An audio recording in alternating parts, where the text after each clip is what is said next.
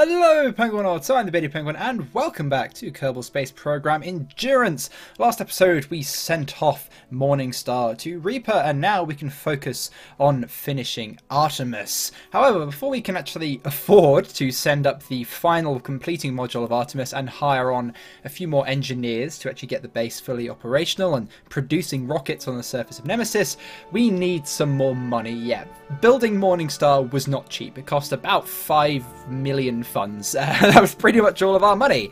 So we just about have enough funds left to launch this, and you'll probably notice it looks kind of like the Leto, our last sort of vehicle that travels to Artemis, collects cargo, etc. But it has been heavily redesigned.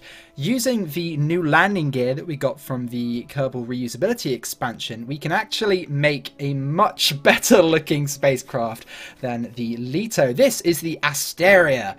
Asteria was the sister of Leto, who is of course the mother of Apollo and Artemis. So it's still related. I thought it was different enough to warrant a different name though. So if you don't know, if you haven't watched previous episodes, this is sort of our analogy to SpaceX's Starship system. So we've got one massive reusable booster and then a single Starship segment which heads off and heads out to Nemesis. Now it does rely on being refueled. It can't travel all the way to Nemesis and back with the fuel that it has. So it does require actual infrastructure to be in place in order for this to work. But with the infrastructure now in place, with Artemis now operating and producing fuel on the surface of Nemesis, this is the most cost-effective way to transport people and cargo to and from the surface. So as you see, it's been pretty radically redesigned. The biggest liberating thing was that the Leto had to be large enough to accommodate the rover which we sent to Artemis, and that was pretty huge, and now we don't need to carry that anymore. We're only carrying much smaller payloads. We can actually shrink the cargo bay by about half, so it's much more compact. I think it looks a lot better as well. It also meant we could get away with a little less fuel, and we could use some more powerful engines as well, because those Aerospikes, they weren't great, to be fair. We only used them because they were compact enough that our landing gear could actually, land us on the surface, because we didn't have big landing gear. But now we do. We can use some slightly larger engines in the form of those twin nozzle, highly efficient and high thrust engines based off of the RD... Oh, I've forgotten the name. It'll come to me. That Russian, everywhere, anyone knows it. Well, anyone who knows rockets well knows it. The really, really good Russian engine that's essentially been unchanged for almost 60 years because it's just so freaking good. But yeah, that's essentially what these engines are modelled off of, and we're just using 2 of those. You'll see now that it just looks so much better, doesn't it? The last one, since we had to land on those tiny little landing legs, it really restricted what we could do with the spacecraft, since the landing legs couldn't actually reach past the heat shield, which was very unfortunate, and it had to sort of balance on them, and it was really unstable when it landed. Yeah, it looks a damn sight better now. I think it actually looks really good. I spent a long time on it and I'm really happy with how it turned out. We did have to, as you can see, clip the engine sort of in, but I think with just the nozzles sticking out from the fuel tanks, I think it looks pretty good. Yeah, I was pretty happy with it. So what are we actually sending to Artemis, Beardy? You said that there's something in the cargo bay. Well, yes, so what we're essentially going to do with this system is we're always going to be taking something to Artemis, whether it be supplies, machinery, because Artemis isn't fully self-sustaining. We're going to send up an agriculture module that's going to be tacked on to the other parts that we need. So we're going to sort of have an all-in-one module to finish off the base, and that will certainly reduce our supply consumption, but it's not going to be 100% self-sufficient because that's a real pain to do. It will require a bunch more production chains in order to produce machinery and stuff that we're using, and we use such small amounts of it that really it's so much easier and cheaper as well just to resupply it now and then. So we're going to be resupplying the base with life support and machinery, but that's not what is actually in the spacecraft this time. If you recall, our silicon production plant isn't quite operating at peak efficiency. It needs some more ISRUs to convert more spodumene into silicon, because when you have an engineer on board, you refine at a much higher rate. And so I thought that our single ISRU would be producing at 100%, But since it's an automated station, it's actually only producing 20% of the silicon that we need. So in our little cargo bay here, we have a module with a number of ISRUs and also a number of radiators, because we didn't quite have the capability to get rid of enough heat from the previous ISRU. So it wasn't even operating at 20%. It was something like 90% of that, because of the thermal problems we're having with it overheating and the like. So we're going to be delivering that to the silicon production plant. However, the Asteria doesn't quite have enough fuel to land there, deploy it, and then go all the way to Artemis as well. So what we're doing is we're landing, refueling at Artemis, picking up an engineer, because we don't actually have any engineers. They're all on Artemis or on Morningstar, and we don't have the funds to hire another one just yet. So we're going to pick up an engineer from Artemis, refuel the Asteria, go over to the silicon production plant, fix that, head back, grab a whole load of rare metals and exotic minerals, and ship that back to Solitude for profit. So as you see here, we get a pretty beautiful shot. With these new landing gear, it really does look awesome. I think it looks like a proper spacecraft and not some janky mess that you've actually thrown together in Kerbal Space Program like the Leto did. I can't stop expressing just quite how happy I am with how this thing looks. Look at that! And it's actually stable as well, which means we can swap away and come back without the spacecraft jumping 50 feet into the air and falling on its side, which was a slight problem with the Leto. So what we're doing here is we're just getting Ben Kerman out. He's the head of operations here on Artemis, and he is just grabbing a pipe endpoint, and he's got a drill, and we need to take him over to the silicon production plant, because we're going to deploy this new module with the extra ISRUs and radiators, and we're going to need to connect them up. But first we need to actually connect up the Asteria to Artemis so that we can refuel it, because we have that fuel plant over there manufacturing fuel from the ore that we're mining on site. Unfortunately, the Asteria is landed a little bit too far away, so what we're going to have to do is move it a little bit closer. Now, I wasn't 100% comfortable with controlling this thing yet. I hadn't quite got the hang of it. So you see here, I was coming down and I thought, oh no, we're going to hit the radiators. Okay, let's not do that. And then I tried to abort and then overcompensated, and then we ended up traveling even further away. So we had to sort of move about a little bit, but it turns out that we were just about close enough that if we moved the pipe endpoint on Artemis to the other side of that airlock there, we could just about reach it. So that's what we did. We just got another one, put it down, and then what we can do is we can just about reach it, and we can start refueling it. So yeah, there's so much fuel on Artemis that I'm really happy with this sort of system. It's not the most efficient way of doing things. A lot of people suggested something similar to what they actually do in the Artemis novel, where you have something in orbit, like a big, it's called a meat ship, I think, but it's something powered by nuclear propulsion, and you just send crew and cargo up to that. Then that uses extremely efficient engines and stuff to transport all of that to the moon, and then you have another lander there, or that then uses different engines to land. So you've got something dedicated to space and something just dedicated to launching.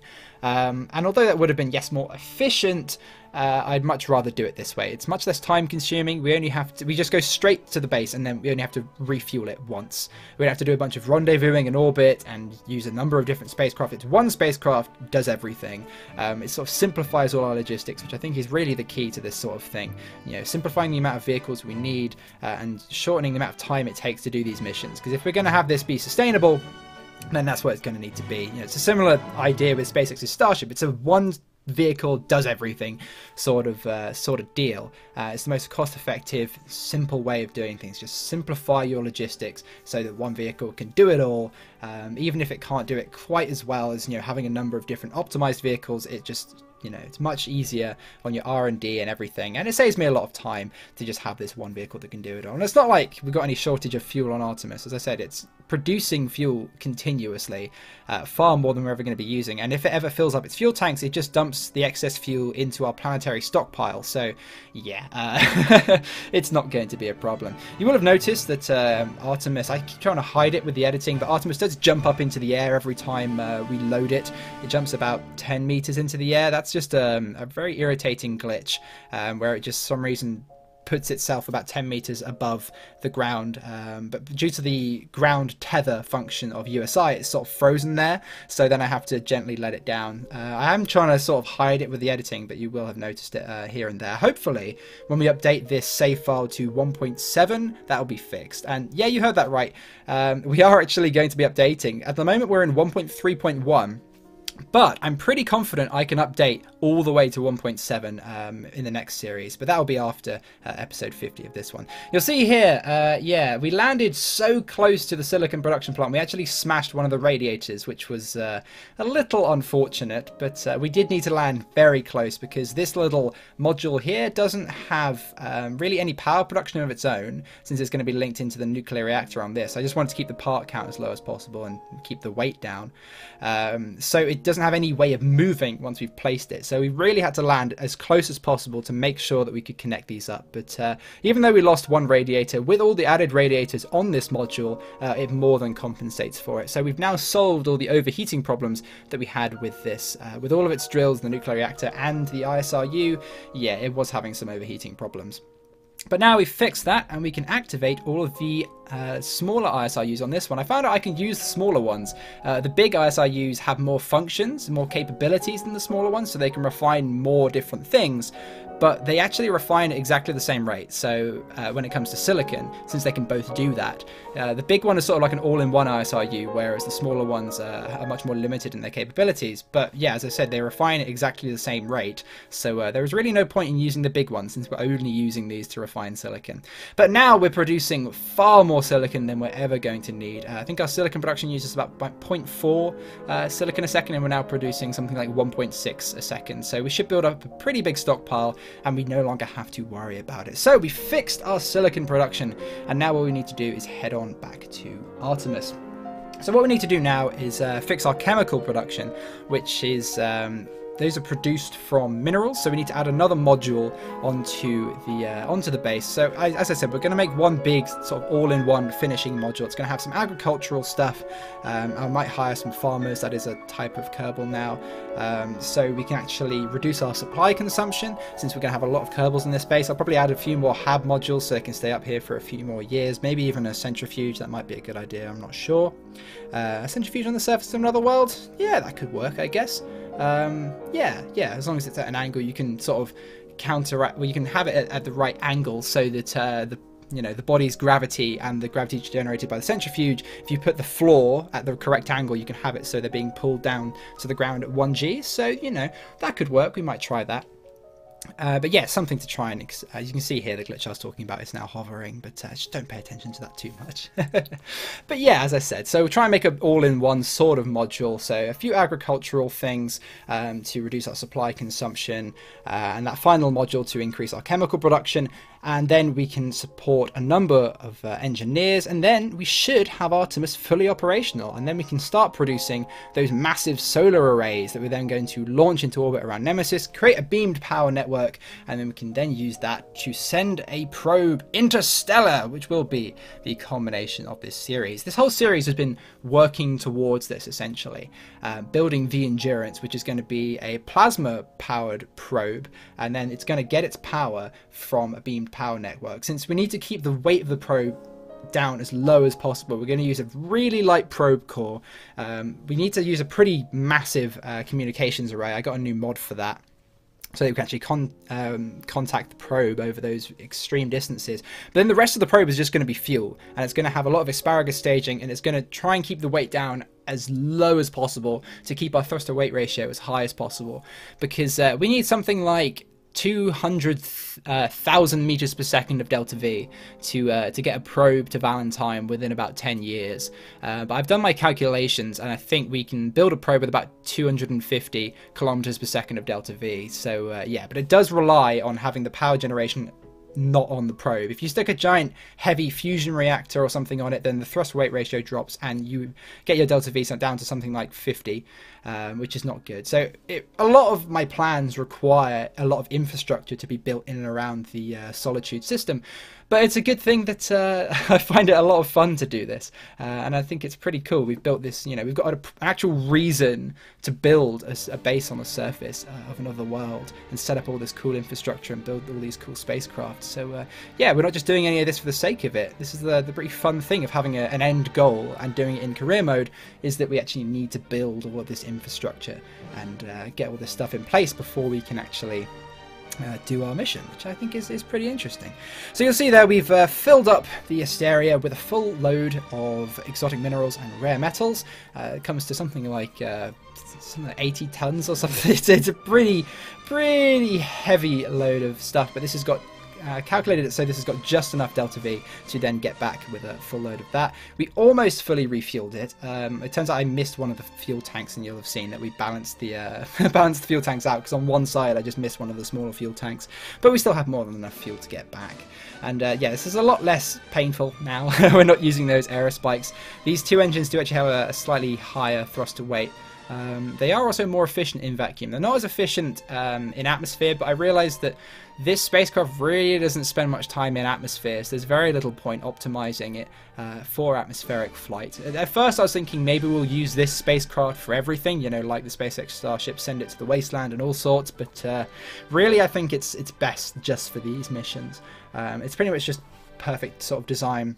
And we can just keep reusing it for these missions to and from Nemesis to supply Artemis. So yeah, I think that's what we're going to use it for. We'll design a whole lot of new stuff for the Wasteland.